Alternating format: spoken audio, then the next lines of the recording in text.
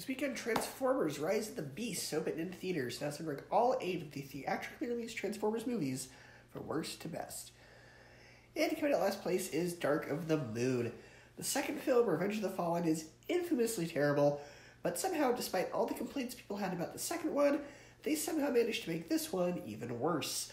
Megan Fox didn't want to return for this one, and while she wasn't good in the first 2 films, the actress they replaced her with is somehow just as bad, possibly worse.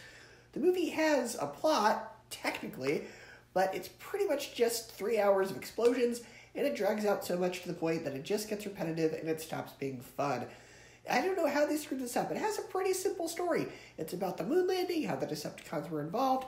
That could be interesting. That's a cool idea. But someone manages to overstuff it so much that it just goes over the top instead of keeping it simple. Number 7, Transformers Revenge of the Fallen. Now, I don't necessarily blame anyone involved with the film for how it turned out. I blame the 2008 writer's strike. You can tell that this movie heavily affected by it, mainly the last third, because it's super rushed, because they wanted to get the movie out 2 years after the first one instead of delaying it to finish the script. Writer's strike aside, though, it's still not good. Michael Bay's super vulgar humor and racist stereotypes are an issue with all of his Transformers movies, but even more so with this one.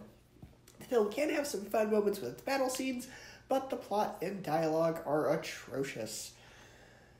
Number 6, Transformers The Last Night. Now, while the dialogue and humor are just as horrible as the other Bay films, which is why it's a bit higher on this list than it should be, this is where the film, on a plot level, they pretty much just gave up. The film feels like 3 or 4 different movies with the way it's structured. Every 30 minutes, there's a new plot line, and it's very incoherent. The first 30 minutes are about a group of kids in a junkyard who team up with Mark Wahlberg, and then the next little bit is about going on a quest to find something involving Merlin and King Arthur, and then, it just feels like they were making it up as they went along. Number 5, Transformers 1987. The biggest problem with this movie is if you haven't seen the show, you're totally lost. It doesn't take the time to explain about who any of the characters are, it just throws you into it. There's barely any plot, it's just mindless action, though the soundtrack choices are pretty awesome. Mostly. Sometimes the way they're placed is a little odd. Like there's a scene where the Autobots are getting absolutely slaughtered by the Decepticons, and the music they play is super upbeat and out of place.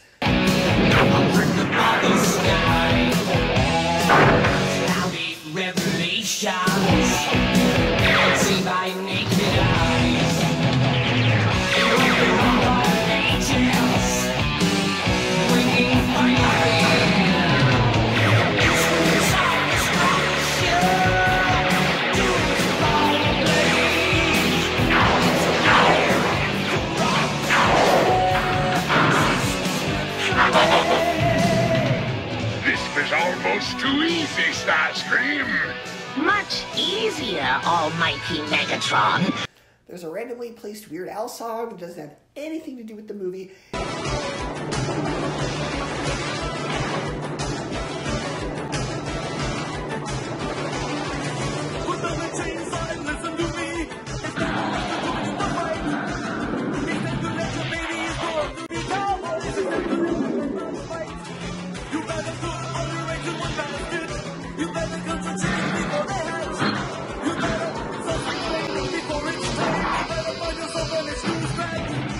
It's scenes like this that make the movie feel like it's a YouTube poop. Remember those? Number 4, Age of Extinction. This is a slight improvement over the worst of the Michael Bay films. Mark Wahlberg's character is frankly a lot more interesting than Shia LaBeouf's character. The film has the Dinobots. There's an interesting plotline about the villain trying to create his own army of Decepticons with the left-behind Transformers technology. But then you got the side characters of Mark Wahlberg's daughter and her boyfriend, who are pointless and drag the film down, so much so that they're not even in the next one. If it had just focused on Mark Wahlberg, it would probably be a bit higher up. Number 3, Transformers. I'll admire this one at least attempted to get some stuff right.